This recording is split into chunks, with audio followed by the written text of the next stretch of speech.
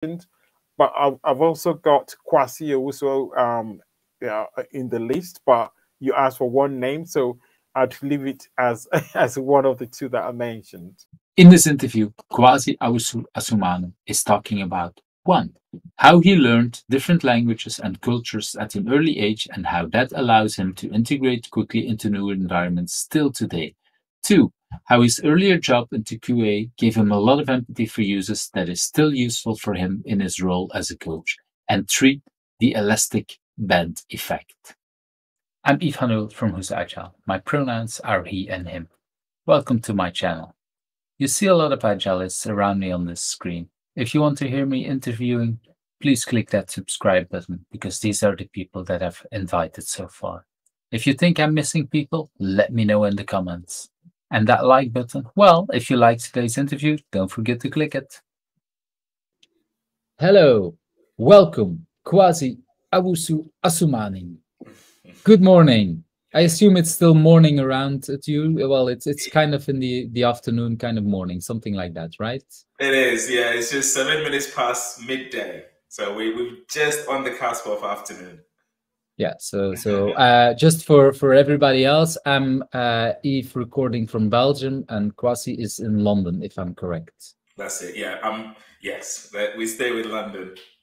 Yeah, for the people all around the world, that's probably close enough to state it like that. Indeed. So, Kwasi, well, introduce yourself. Let's start with that. Who are you? Yeah, thanks, Yves. So my name is Kwasi, as Yves has said. I am founder of Oak Agility Limited, based in the UK, London. I'm actually living in Oxford, but London is commonly most known for many, so I tend to stick with that. And I've been working as an independent organization company for I think, well, the best part of 6-7 years coming up to that. And predominantly working with many organizations on the path to agility. But our services have diversified way more than just agility and is on other things that maybe some of those might come up, and it would show based on the questions that you ask me what I do, what I focus on, and who I'm about in that sense. But yeah, delighted to be with you, Yves. Thank you for asking me to join you. I'm super excited for this.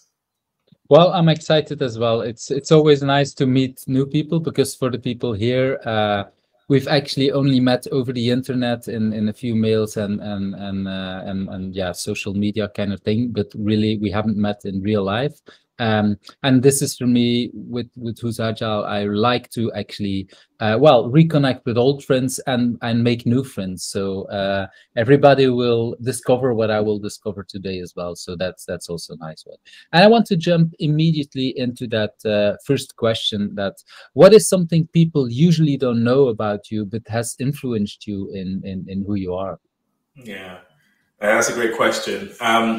Well, I'll tell a brief story about this, because that is pertinent to what has influenced who I am to now. So I was born and raised in Ghana, West Africa. Lived there till I was about 15. And in that time, as I was living, my dad was abroad, so he was living and working in Italy.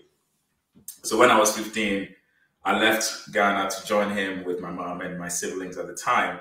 That meant a huge cultural shift, right? I can imagine. It's amazing. That the gap was just it can't even show in the camera, but it's huge. And did you speak English before that or not, or what language do you know? Yeah, I spoke English. So in Ghana, English is the official spoken language for offices and business and everything else, even in schools. But we also have our traditional dialects. And we use that in schools and at home. But the English is good. We use that very well. Yeah, because when you say official language as a 15-year-old, you're not so much in contact with business, but you already speak it frequently at that age. Yes, at that age. Because in schools, everything was done and taught in English. Also that part. Yeah, okay, that's very interesting. I'm learning again. Okay, thank you very much for sharing. So a brief thing in there. So Ghana was colonized by the British back in the days. So everything we do, our whole system is English led. Schools are taught in English, so much so that even the traditional dialects, if you are caught on campus or in school speaking the traditional dialect rather than English, you get into trouble. Unless you are in a traditional dialect lesson where you are learning deeper meanings and concepts of the traditional language. So yeah, it's interesting. So Ghana is an English-speaking colonized country. Like other French African colonized countries, they also speak French, but Ghana is English. So I spoke just to go a little bit into that, because I think it's interesting for many people, is that it's good because you learn a language that you can use abroad, but at the same time you're kind of punished for your own culture in a sense. Yeah, which is very sad at the same time. I agree. It was very sad. It was almost like only at home you can speak traditional dialect, because back in the days also our parents were not those that spoke and learned English. So we have this whole divergence of at home, it's the traditional dialect you spoke with your grandma, with your mom, with your dad. And then you go to school and then you get punished for speaking it unless you were in a lesson, which is in that traditional dialect. So it's a very cultural challenge in those circumstances. Yeah. It uses both part. Well, I've always heard that if you have two languages and you learn them very early on in very different systems like these are, it's good because it wires your brain in a certain way. But yeah, I find the way it's set up is also very saddening. Yeah, very much. Yeah, I think the system is probably assessing itself and probably things are changing. But yeah, back when I was there, at least, that was my experience in what I lived and breathed. Yeah. Okay, but I'll jump into your story. So continue with your story. That's brilliant. That's really good. So left Ghana when I was 15 and joined my dad with my siblings in Italy. We lived in Milan, and that on the subject of languages, that meant I had to learn a new language as well to incorporate into the whole system of Italy and what the culture is, and making friends, establishing relationships, building connections and contacts. And imagine a 15-year-old, prime teenage years of everything that comes with it, trying to integrate into a new country, a new culture, a new everything. Yeah, because 15-year-old integration with friends is really important. Yeah. Otherwise, you feel segregated. You feel isolated. A whole lot of things happen, and you want to belong as a 15-year-old. You want to belong to a group, a unit. Well, for me as a 15-year-old, and I see this all around me, is that 15 years old, it's already hard to belong. It's already a struggle. So if you do that in a different country, it's I cannot imagine it. So it was hard. So I learned the language. I did it's a language school, and maybe the age to the point that you made, which is true. So when you learn a new language at an early age, it helps wire your brain quicker and you get to speak it quicker. Also, being in that environment, everything spoken was Italian. TV was Italian. Friends, if you go to the shop, everything was Italian. So I was kind of immersed in it, and I had to, although I was learning it, I had to speak it very quickly and very badly, very quickly, if that makes sense. So that meant I learned the language very quick, and I was able to start Italian school. So in all of that, the highlight is that shift from different culture, very, very different African culture, to westernized culture, learning a new language, learning to integrate, learning to be aware of my environment, the people I'm around with, respectful of their culture. Sort of developed this innate sense of appreciation in me in terms of cultures, and bringing it all the way through my life and through where I am today helps me really appreciate from that initial stance, really bond and connect with different cultures and appreciate who they are, what their background is. Because I had my own background and my cultures in Ghana and Africa. And I love it when it's respected, because I give the same back to different cultures when it's that. So that translates quite well for me. I think that also shows through in terms of how it's influenced how I operate with my connections, my relationships, my clients, the work I do. Because I hear people say, "Oh, you're so great with people," and it's I believe that is one of those shifts in that early age I had that helped influence that behaviors and that sort of what I go to when I start to engage new people, new cultures, new connections. Right. So that's a brief story for that one. I think we'll touch on that again in a sense, but that's one thing that some people don't know. When I say I speak Italian, although I'm a little bit saddened because I'm starting to lose it a bit, which is not great. But I need to speak more of it. But when I tell people I speak Italian, they go, "Oh wow, okay, didn't know that." Do you still have relatives or friends in Italy that you are in contact with? I do have relatives there, but they are African relatives. So when I call them, we speak we speak our native. But I do have Italian friends that I've kept in touch with for many years. And when we do message, I still speak in Italian. And that innate learning the language at a young age kicks in. Sadly, my vocabulary hasn't increased. So I'm still using the vocabulary that I developed. 15-year-old. Yeah. So I speak like a child when I'm talking to my friends in Italy. Yeah. What is what about? Yeah.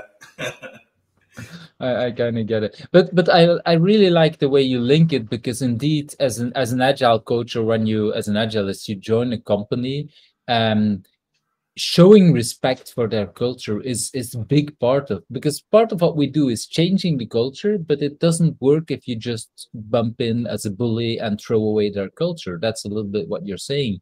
You understand the importance of culture, so you respect it, and probably because of that you're much more effective, because you care about that culture. Yeah. So that is indeed it's a great story. I really like it. Yeah. It will make me think even different about culture when I go into into companies and people like that. So thank you for sharing this. This is a great story. I want to go to the second question. If you had not been IT, and I don't know how technical you are, but if you had not been to IT, do you have any idea what would have become of you? Were there other paths on your route that you didn't take? Yeah, this is an interesting question. So my technical skills gets to a point where okay, a quick brief story again. So when I graduated, I landed into my first graduate role, and I was a QA engineer. And in that time, it was a manual QA engineer. But progressively, I started moving into sort of the automation sort of side of things. So I learned a few languages, a few scripting, and a few ways of going. Also, having worked in a lot of the implementations back then and even now as well. So my IT background is not that deep and extensive. It's more broad in that sense. But this is a very good question, and I ponder on it. And despite the many aspirations of the dreaming of being a sports person or a sportsman or whatever it is in various different sports, because I did play a lot of sports when I was young, but that's not where I don't think I would have ended up there. Again, I would kind of connect back to the African culture, because growing up, or in the African culture back in the days, I know things change and things move on. Culturally, when you're born, your parents would love you to be either a doctor, an architect, a lawyer of some sort, right? So those are the dream jobs. Anything else was not quite seen as a job. It was seen as you're just not doing anything. You're not part of the big job. But yeah. I wonder how this might be really interesting to hear in the comments, because I'm told I have to tell people to go back to the comments. Okay. in YouTube. So that's interesting, because I have the feeling in my day it was similar. So in Belgium also, again, doctors, lawyers, architects, these were the three jobs to have. Maybe bankers as well. That's another one. But so it feels a lot similar.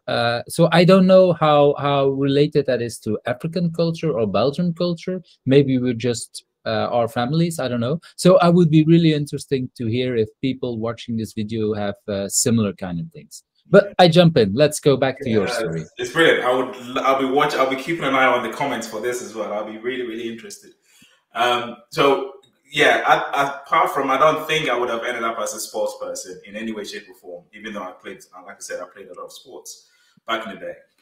But more and more as I was developing myself, as finding my feet, finding what I wanted to do in life through education and studies, and what I liked and what I didn't like, I think I would have ended up doing something with people. I don't know what it would have been at all, but that sense of connection, sense of building relationships very quickly.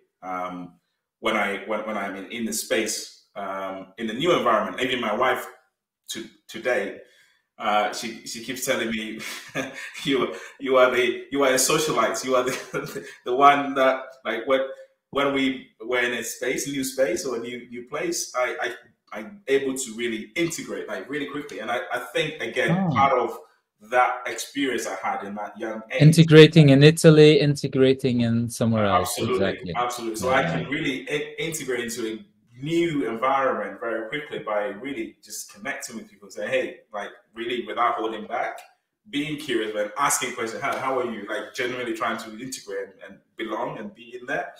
And I think that aspect of me would have been always where I would have done something with that side. I don't know whether it would have been counseling, maybe the path of coaching that I am in now, even more so beyond agility side of things, because we'll talk about that as well later.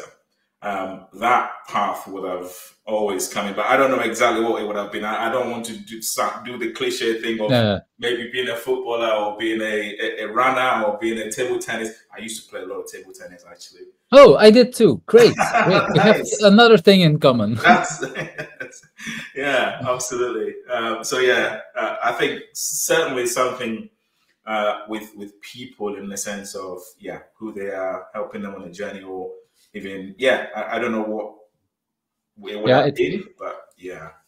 It's a hard question for many people, and many people tell me, like, Eve, how would I know what I ended up with? And some have very clear answers, like the interview I just did with Shane. He had an idea what he would, and did it still for a long time as a hobby. But for many other people, it is a hard question to do.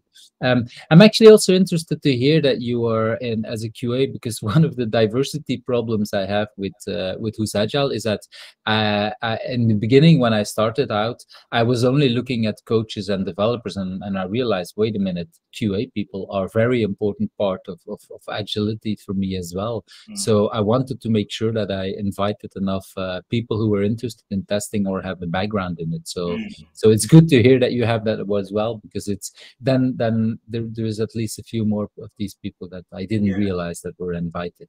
Yeah, and sorry, if I may, I'll just quickly touch on that aspect as well. I think something that, on reflection as well, because I do quite a lot of reflection. My background as a QA, working in that space and in that stance all the time, taught me a lot of empathy, and being able to really step into the shoes of those that will be actually using the product that's been built. Taught me a lot of empathy, and I think that translated also through my coaching trainings and everything else to where I am. Because as a QA, you are really trying to use the system in the totality, in earnest, of the user, the customer.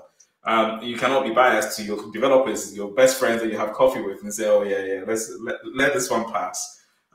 You're really vying for. You need to think. Yeah, exactly, and it's a different kind of way of trying. I've started my career as a software support, so I was picking up the phone for people that were using software, and so I didn't have the testing background at that time. But I've learned a lot about how bad some of our systems were, because I had to help the people that were not able to use it. So I get that, and that empathy helps me a lot as a coach as well, to really talk to developers. So that is indeed a very important skill to have.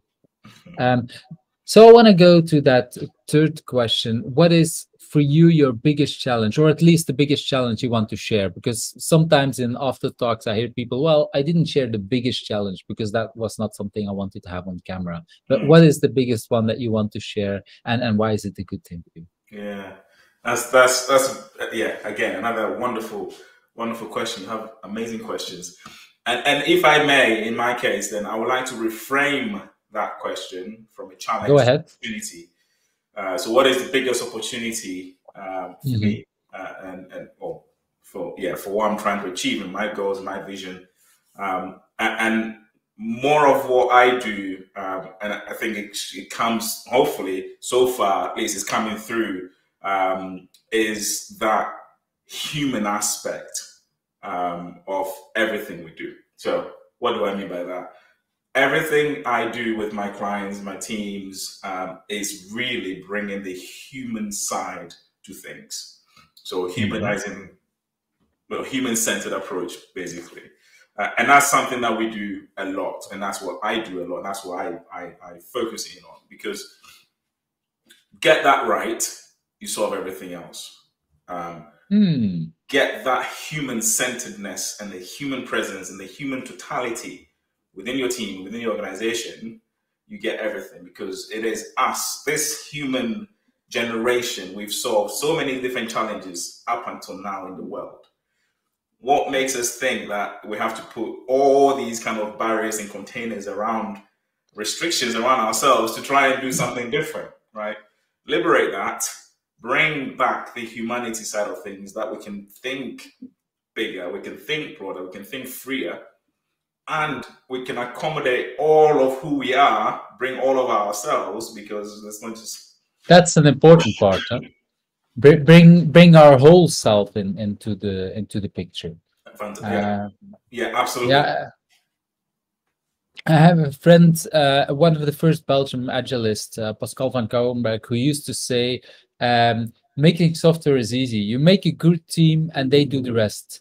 And that's a little bit like what I hear in your story. You try to bring in, and of course that first part is hard, so it's not easy. But if we can do that, they will do the rest of it. And that's a wonderful thing. Yeah, absolutely. So that's why I wanted to reframe your question from challenge to opportunity, because I think one of the things that the pandemic taught us, and it awoke a lot of organizations, is the fact that they need to take care of more and more of their people. And as things open up again, some of those behaviors, like the elastic band effect, is starting to go back and trying to contain and trying to restrict and trying to force people to do things that they're not. Wait, you talk about elastic band effect. Will you say some more about that? Because I'm not sure I grasp it fully. Yeah, I will do. So it's essentially the behaviors. I'll use this example. So in organizations pre-pandemic, there is all these kind of restrictions, all these kind of things. Or if someone wanted to work from home because they have to take their kid to an appointment, they're like, we have to monitor that this person is green on MS Teams or Yammer or whatever it is that is being used, and they're doing their work and they're working the hours they need to work, right? Post-pandemic days, people were working around their lives themselves, and they were delivering. They were actually statistics. In many companies, we deliver more. Absolutely, there were over productivity was going on, and lots of things were going on. So it is possible. So the elastic band effect I was talking about is companies having relaxed and appreciated the fact that their people can be trusted. They're doing the work that they're doing. They're still having lives, but they're finishing off the thing that they needed to finish off because they had to go and feed up their kid at 5 o'clock for after school, but they're back on it doing another 30-minute stint just to wrap up and to finish off their work, because they're honest, they're true to themselves. Exactly. Their work. That post-pandemic feeling of restrictions coming back, and that's what I mean by the elastic band effect. Companies are starting to put those restrictions back in. You all have to come back to the office. You all have to do this. You all have to do that. We have to start monitoring you again. That's going back to the pre-pandemic days, and that's that elastic band effect reference. I think the reframing of the question, of the opportunity that I see here of continuously humanizing our world of work, and also just beyond that, not just the world of work, having tools and techniques and approaches and really finding ourselves, and as leaders as well, knowing what it takes to really create a human-centered organization or human-centric teams is powerful. And that's what, as your reference to your colleague in Belgium says, if you're able to tackle that solution or that concoction of alchemy of the people being themselves, true selves, bringing everything to work and give them the problems, they will just nail it, just like that. And yeah, it's I like that very much. So you actually by reframing it, you brought the two parts of the question into one, in a sense. So that is indeed not, and you're completely right about the elastic band effect. That's what I see in Belgium happening a lot. We want to go back, and to make it worse, like what you said, we delivered more while we were from home, and now we have to go back to the office and deliver at the same level as before, because we were able to do that. Yeah, but we were able to do that because we're working from home and we were able to work around the rest of it. And now we need to lose an hour or 2 hours a day in traffic again, being a lot less flexible. So yeah, it's you're completely right. That is indeed what's happening. Okay, I want to go to the next question. It feels again that I don't know you, but it feels that you're a different person because the way you're talking. So what is it that drives you? Do you have any idea on that?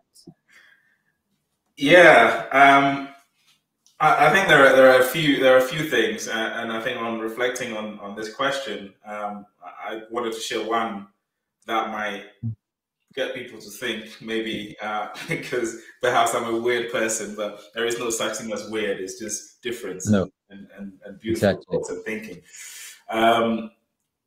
So there are many things that are success, family, values, yeah, all the dreaming aspects of it. But I think fundamentally, reflecting and going deeper and deeper, I think I love the concept or the idea of potentially what lies beyond the unknown. And I will explain what does that mean. So as an entrepreneur, as a business owner, I try to do many things in terms of, well, without breaking my weight limit, obviously, work in process. Okay. But I try to do quite a lot of things. I have many things that I try to start as an entrepreneur, because if you're an entrepreneur, you have to experiment so many different things to see which one is correct, which one is successful. That excitement of the unknown at the end of a certain experiment drives me quite a bit. Okay. So it's the is it the experience, or is it the end fact that you then know if it's working or not? What is there a difference for you, and if so, which one? I think that the dial will probably shift to the experience piece, and so if I'm by dial, like 60%, 40% will be the experience of going through the experiment, and then 40% will be the end. The end of it was the success. What did I learn? What am I taking away from here?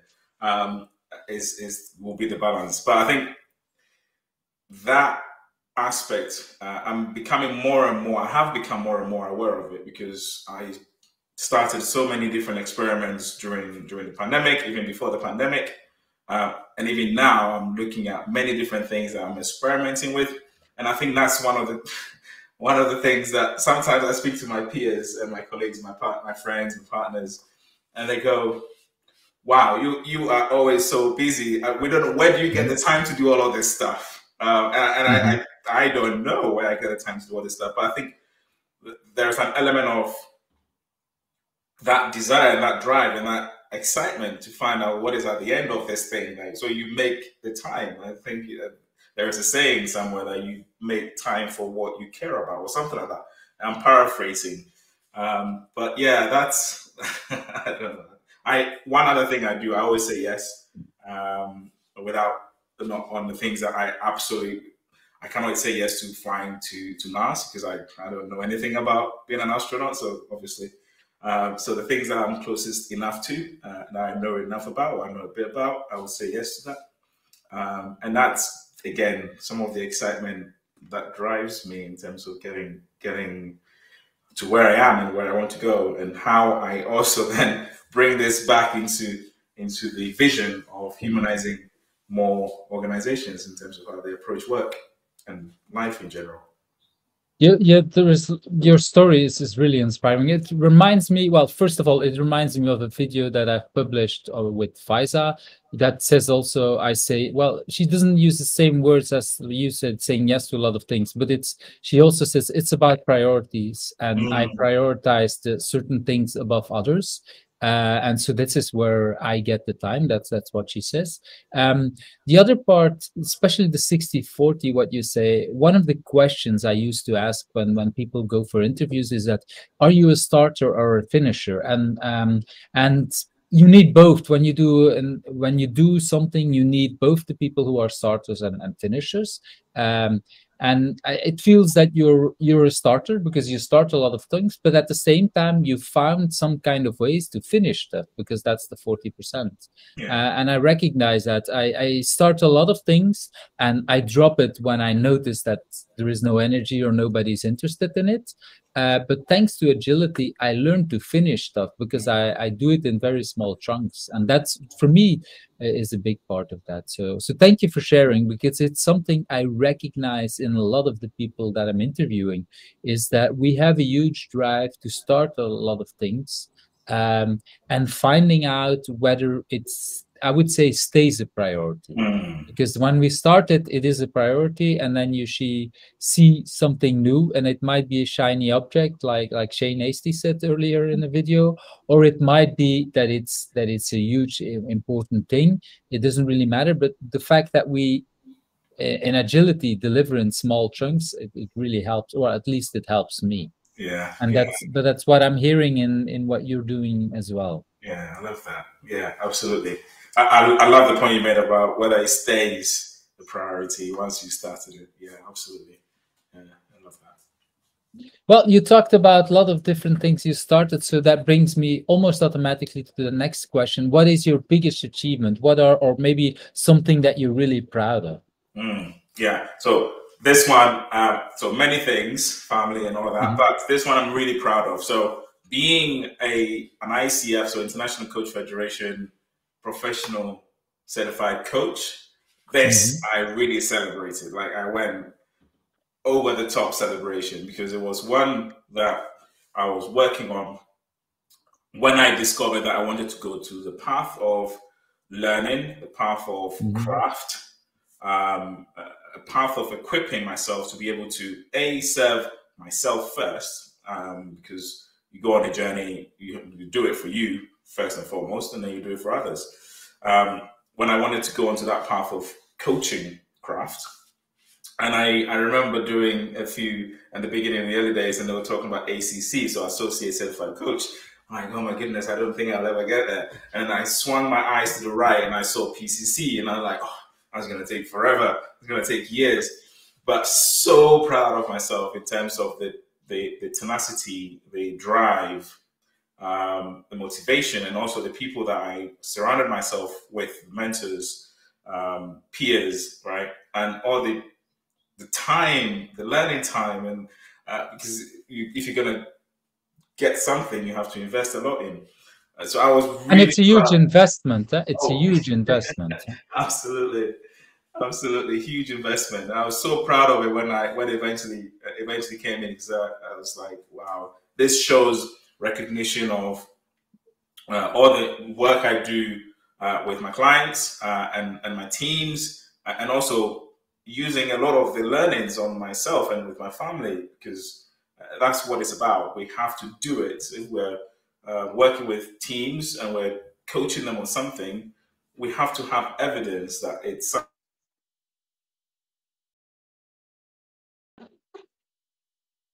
And we're lost track of it. I'm not sure what's happening.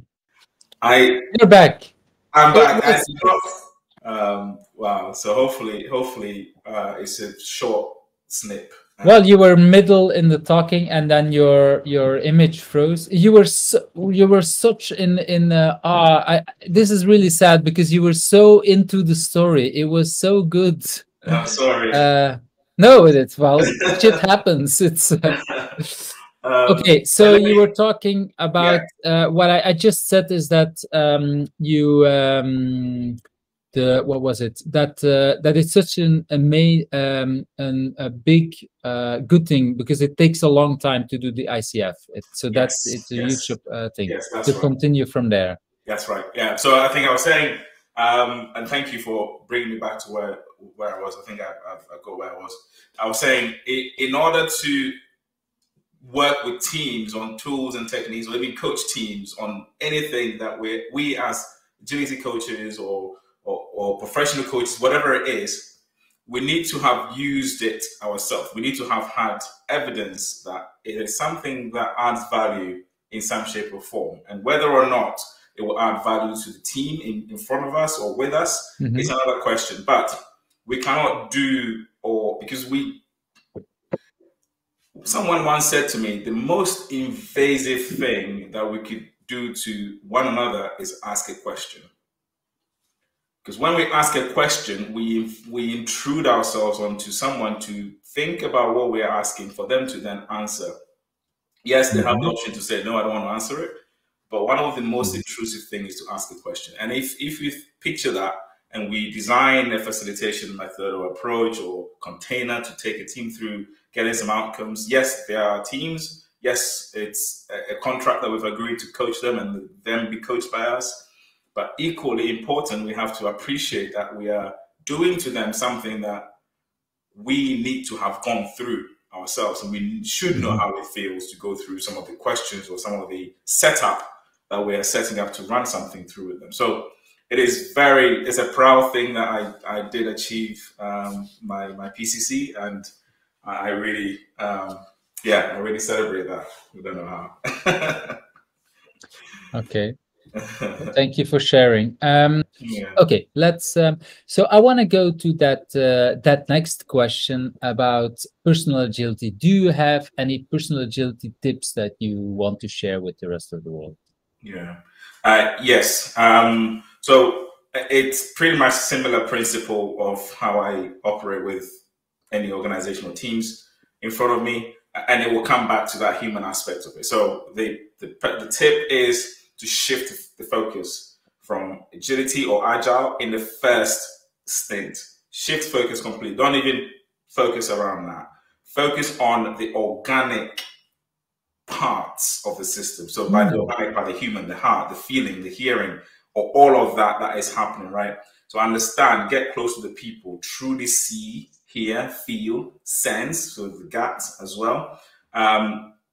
Everything that system is screaming out for. What does that system need? What do the people need? What is it that the leaders are yearning for? What is it that they're not saying that they need, but it's showing through behaviors and other things, right? So shift the focus. And when you talk about system, you talk about team level, department, organization, all levels, or how do you? So it depends on.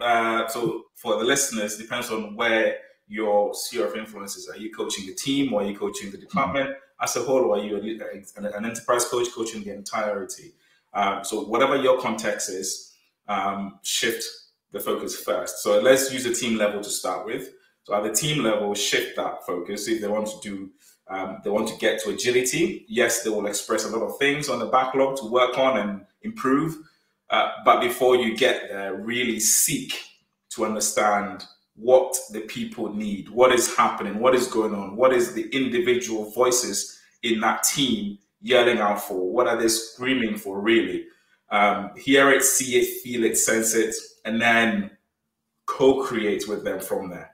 And if you elevate that to department, if you're coaching the department, or elevate it to the whole organization, if you're working with other coaches, coach the whole organization, fundamentally, I think, again, back to connecting the threads to the earlier conversations, when you are able to solve the people side of things and you bring that human centricity, you can solve the other things. Because agility,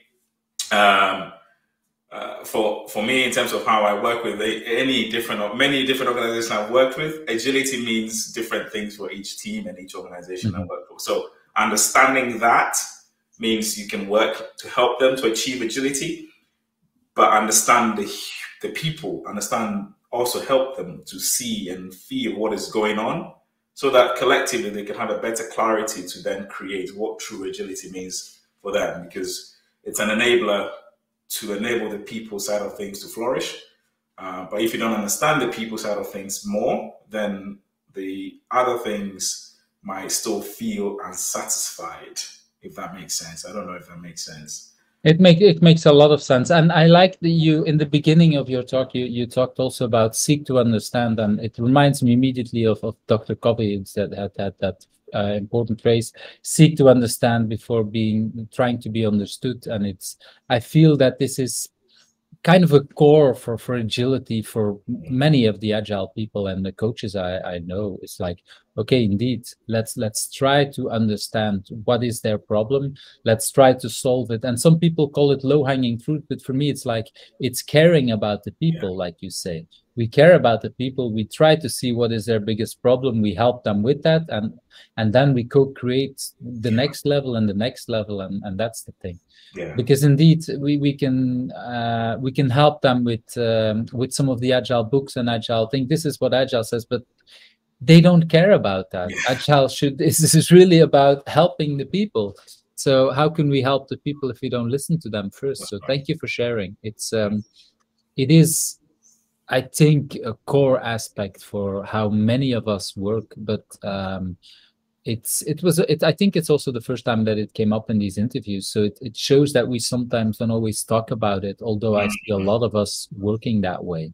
So it's a really good tip to share, because people who are new into the agile world, it might take them a while before they realize that that's really at the core. Yes. So thank you for sharing that. Absolutely. That is thank you.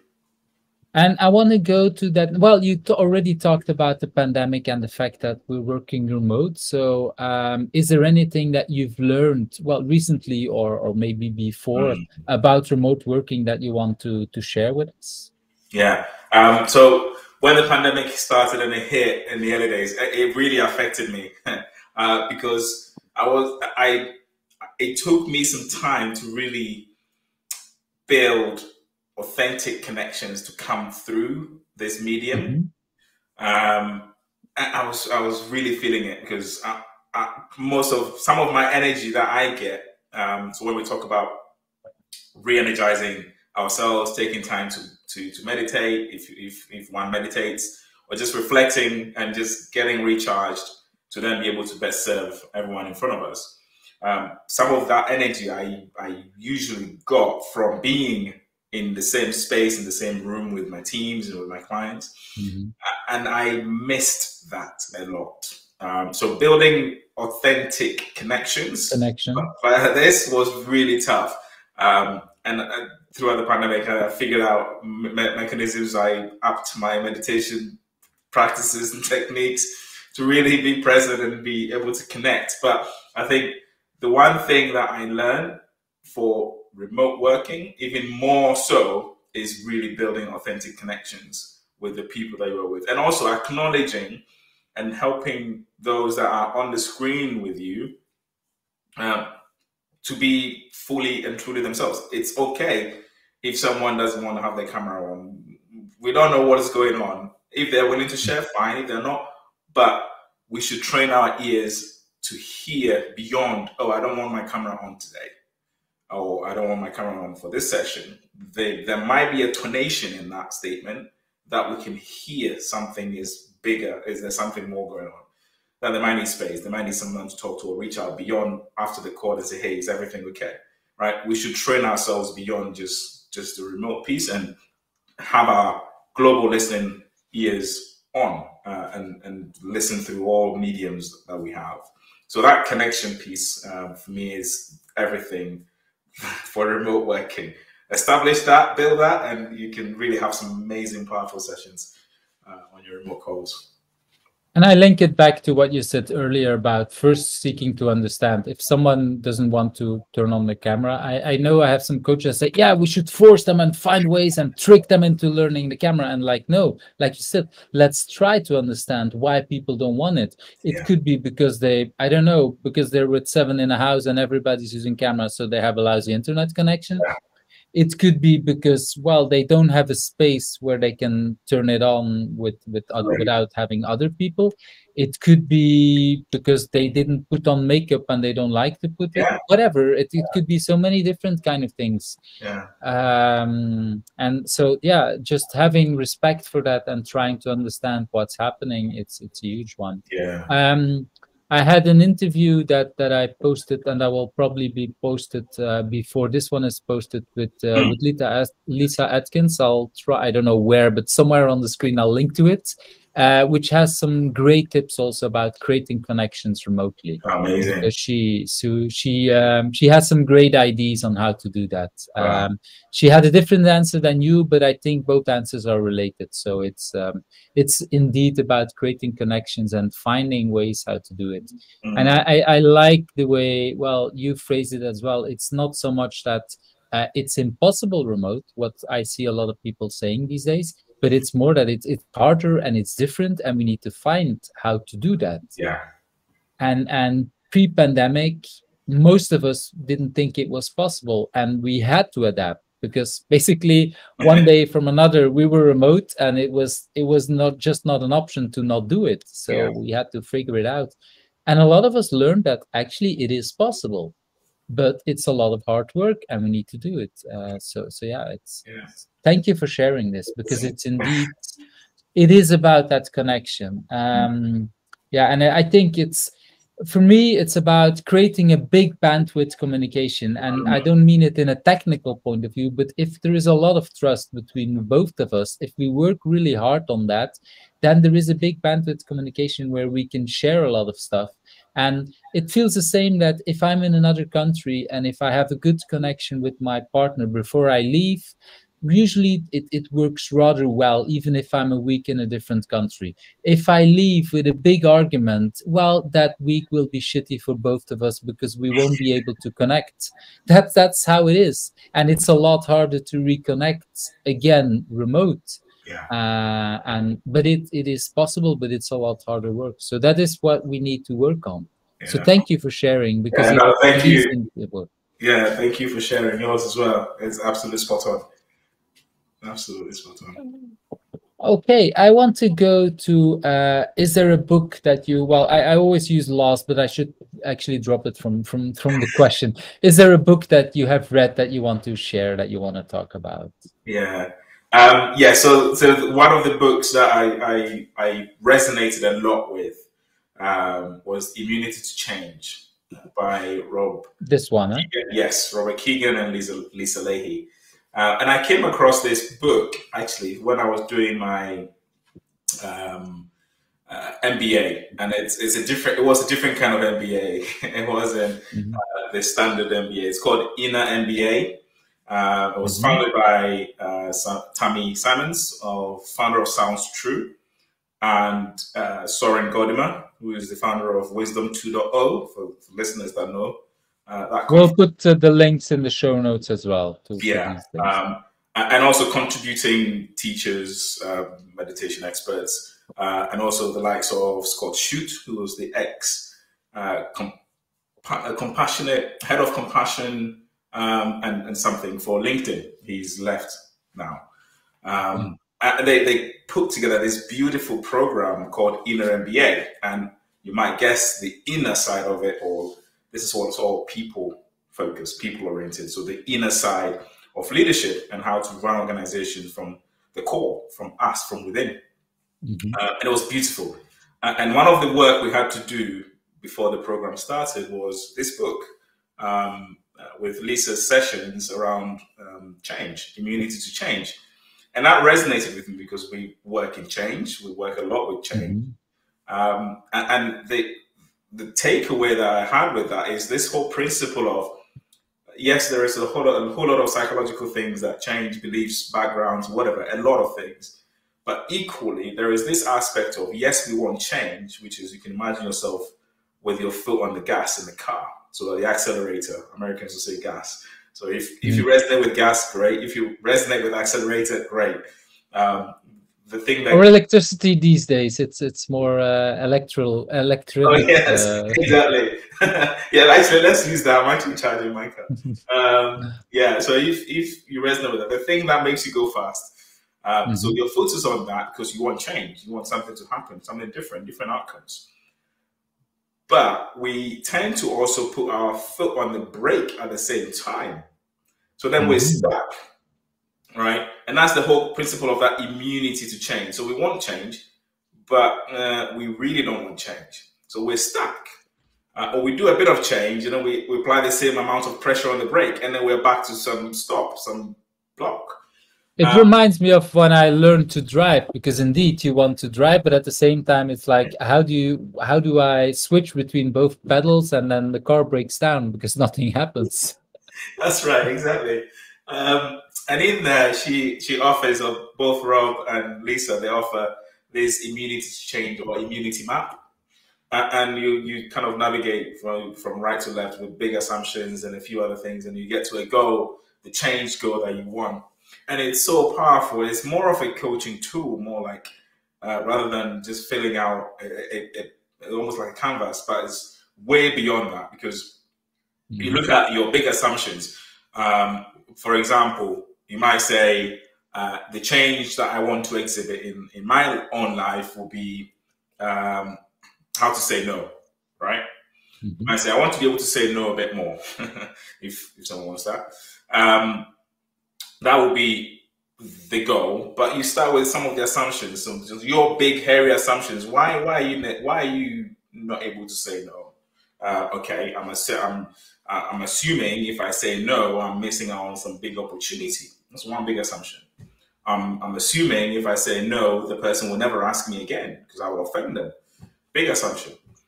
And then you kind of work your way around those big assumptions and dissect it in a way that actually navigates you to the goal that you truly want. And that goal has to be quite clear and quite specific. So you will end up reworking that goal. It might not turn out to be the fact that you want to say no. It might be something else underneath that, right?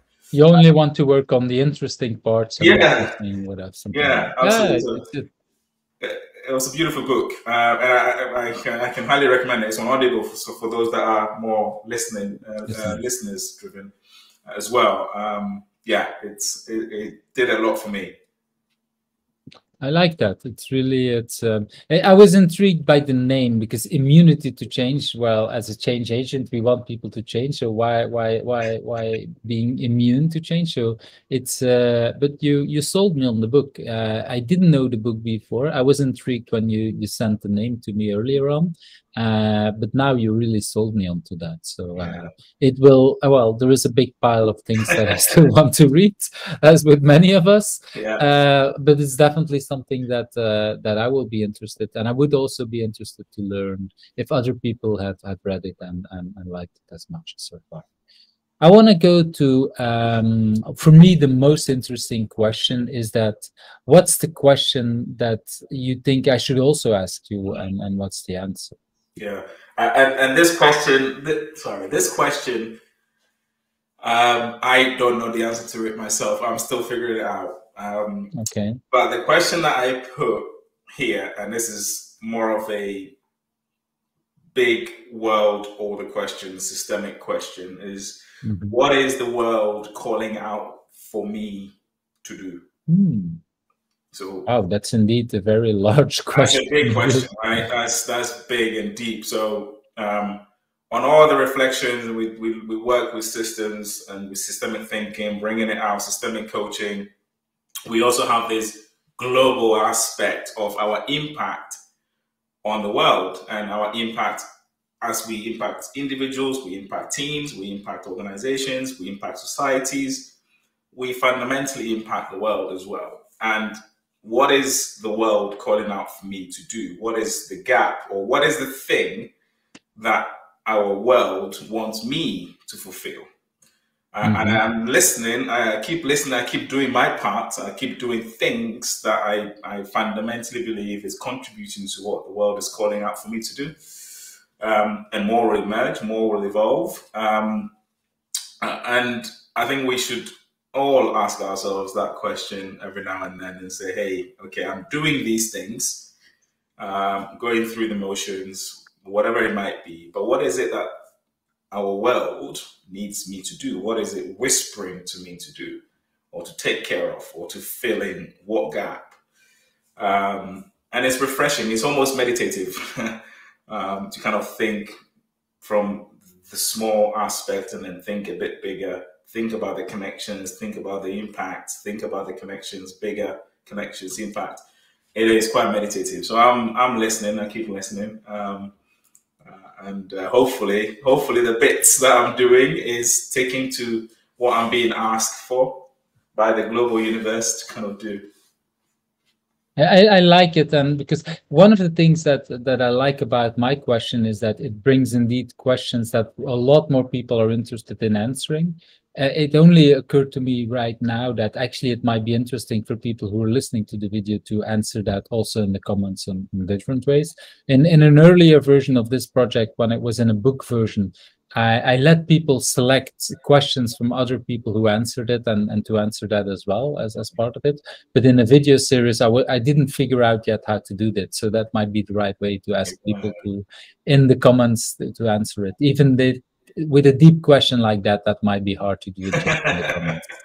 So that might be good, but it's really, like you say, it's a question. Well, the answer will never be finished, like you say. It's in 10 years you will have a different answer to that than you have today. But it's good to keep thinking of it. I like to take every year during my holidays, think a little bit about that. Where do I want to be in the next 5 to 10 years? What is my life goal, or things like that? Different kind of, it's not always the exact same question, but it's around that idea. What is the world wanting from me, and what could I offer the world? So it's a really deep question. And I noticed that when I ask a question like this to myself, it really helps me focus on my core. Because of course, part of what we're doing is about making money to survive with the family and whatever, but that's just, why do I do this? It's not the only reason why I'm working. I know that I would keep doing these kind of things even if I have enough money, because I want to help and reach the world in a sense. So that's a really good question to ask. So that brings us to the exact last question.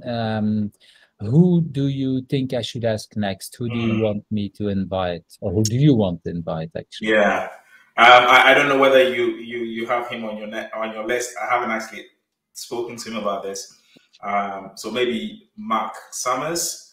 You can ask Mark Summers in the agile world.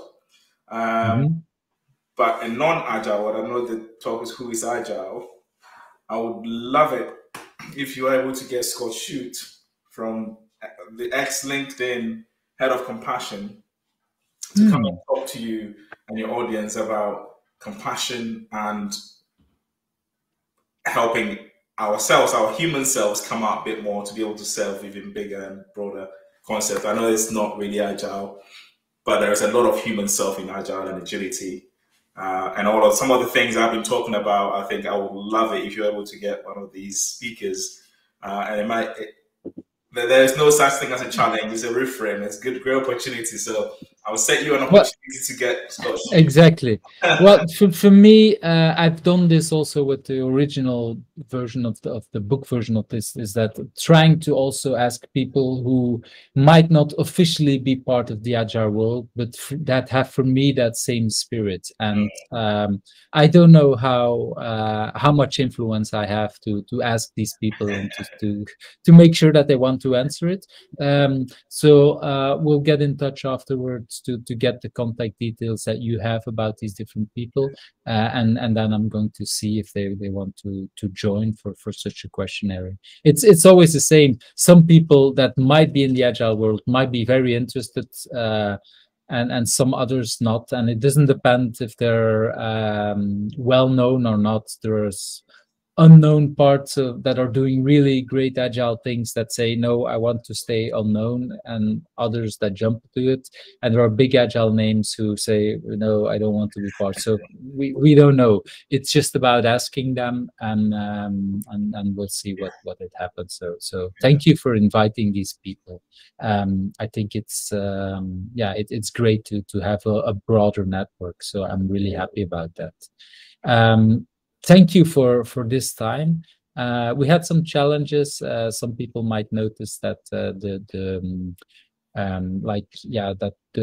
image froze at some times, but the sound kept going. So I will see how much that disturbs on the video, but we'll notice it. So Kwasi, if people want to get in touch with you, what is the best way to connect to you?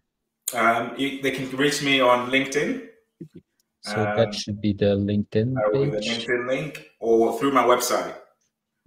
Because on my website, that should be the website. Correct. You can even initiate to book in a 30-minute conversation or so through Calendly. So that might also be. And you have a podcast on there, if I remember correctly. Yes. With your partner. That's right. Transformation from the trenches. Yes. So a lot more people can learn and connect and learn from your ideas. So thank you very much for your time. It was it still is a Sunday, so I'm always amazed that people want to connect and take the time on a Sunday to have a chat with me. So so thank you. Well, thank you very much. Thank you for inviting me, first off, as well. So it's a pleasure to be here with you, and I really appreciate you reaching out. And it was a great conversation. I loved our conversation. So I really, really appreciate you very much, Eve. Thank you. Thank you from me as well. Right. Okay. Bye. Thank you for watching Who's Agile, where the stories of agilists come to life. I hope you liked today's interview. Subscribe if you're not subscribed and want to get to know other agilists.